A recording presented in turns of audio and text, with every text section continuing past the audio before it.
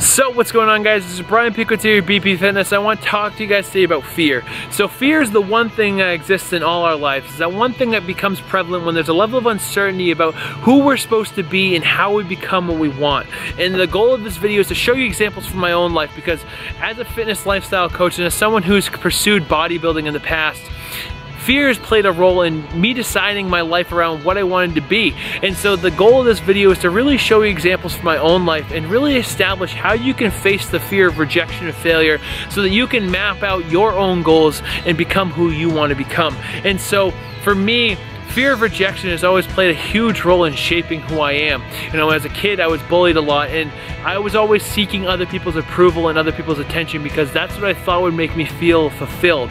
And as I grew up, I learned that those were shaping my actions against what I really did want. And a good example of that is when I first started competing and started fitness modeling.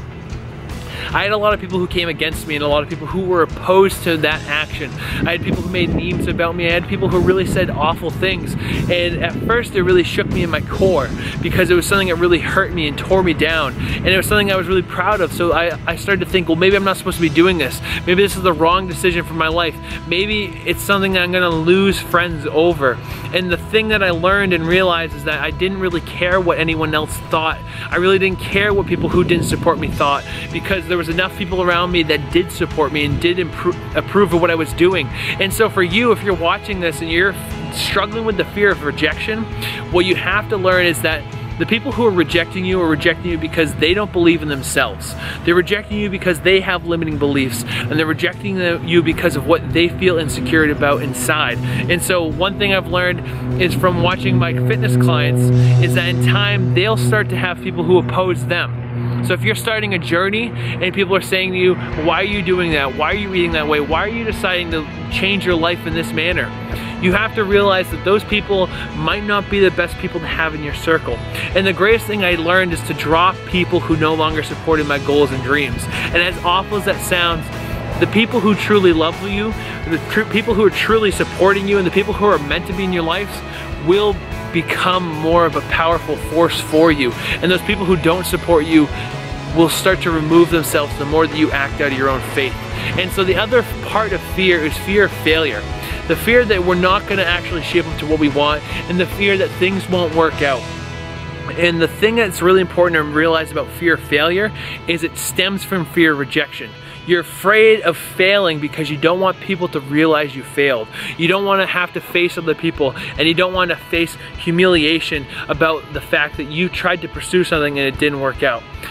The really important thing to remember there is that if you're acting out of something that's inside you and that you're passionate about, that whether you fail or not, whether you succeed or not, or whether it becomes what you want it to become, it doesn't matter, because you'll never have to regret that action. You'll never have to regret the idea that you decided to pursue something that was gonna pull from the best of you. And the way that I looked at it when I started my business is that I'm in my 20s.